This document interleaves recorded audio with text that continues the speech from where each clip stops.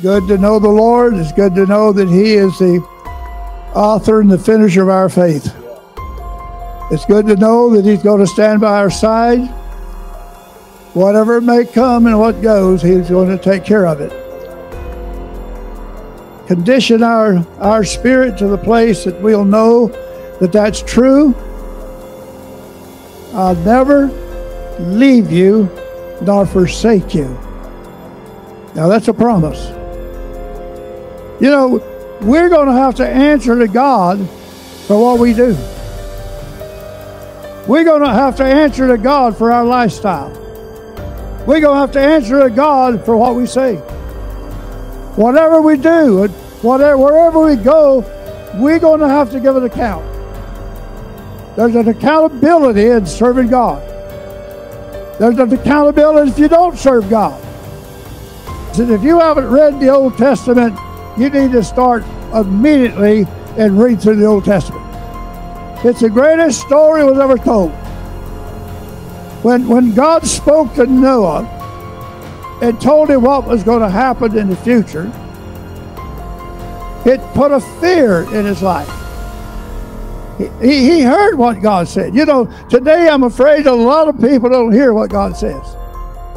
I'm afraid when the word goes over the pulpit that a lot of people don't really hear what it's saying.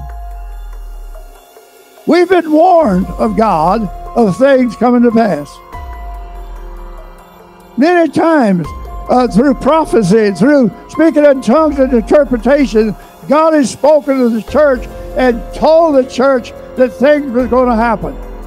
If you go into the Scripture and read the Scripture, the New Testament, especially the book of Revelation, you'll find that things are going to get tough. And if you're not prepared, nobody is going to go to heaven accidentally. The devil is always on your shoulder, whispering in your ear, and trying to tell you that it ain't going to work.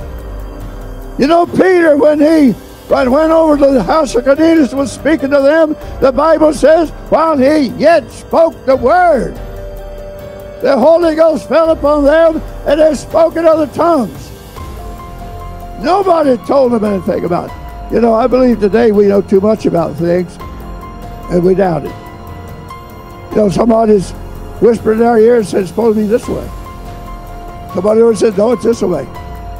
Somebody back there said, no, this is the way to do it.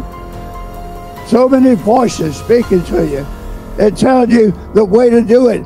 But I tell you, we need to do it like the Scripture says. Repent and be baptized in the name of the Lord Jesus Christ, and ye shall receive the gift of the Holy Ghost. That tells me that it's an absolute thing. If you would really repent,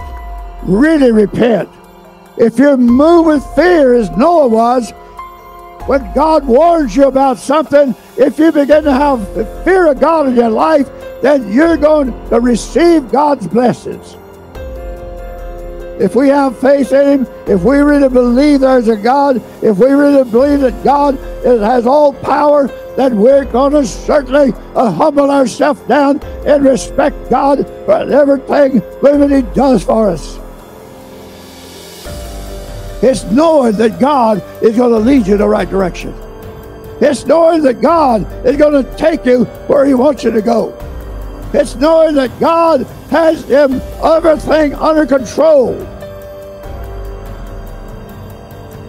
We can't control it. Nobody in this whole world's got the answer.